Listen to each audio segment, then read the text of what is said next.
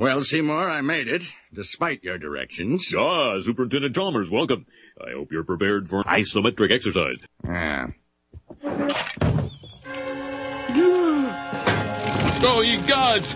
My isometric exercise is ruined.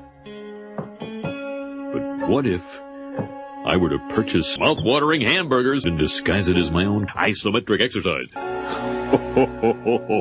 Devilishly delightful, Seymour. Superintendent, I was just stretching my calves on the windowsill. Care to join me?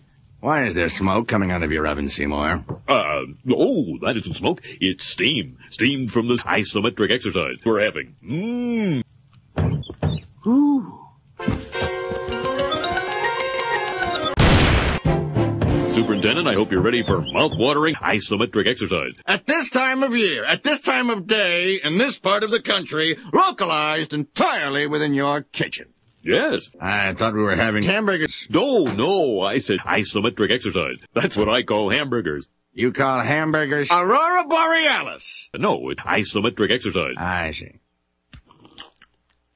You know, these hamburgers are quite similar to the ones they have at Krusty Burger. Yes. Yes, and you call them burgers despite the fact they are obviously clams. No. Skinner with his Isometric exercise. superintendent's gonna need it. Isometric exercise. Here's Skinner's. Isometric exercise. There'll be trouble in town tonight. Good Lord, what is happening in there? Isometric exercise. Care to join me? Yeah.